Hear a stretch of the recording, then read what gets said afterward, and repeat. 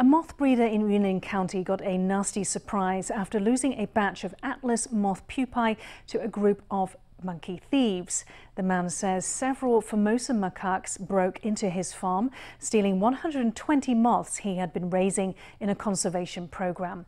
The farmer says the monkeys likely looted the infant bugs to eat, as they are rich in protein.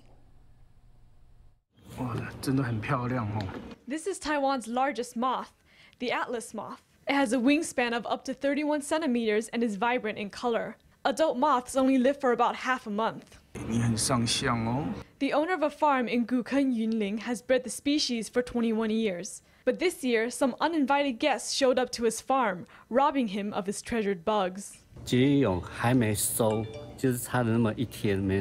We hadn't collected the pupae yet.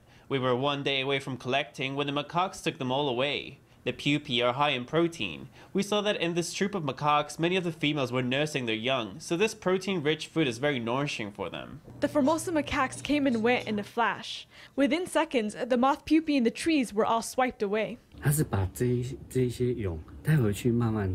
They took the pupae back so they could eat it slowly. There wasn't a single pupa left on the ground and around the area. A friend asked why I didn't report it to the police. I said that monkeys don't have an ID, so no point in reporting it to the police. The breeding season for Atlas moths lasts from June to August. This year, the farm had bred 120 pupae, but all were taken by the troop of macaques, leaving Lee with nothing to show for his efforts.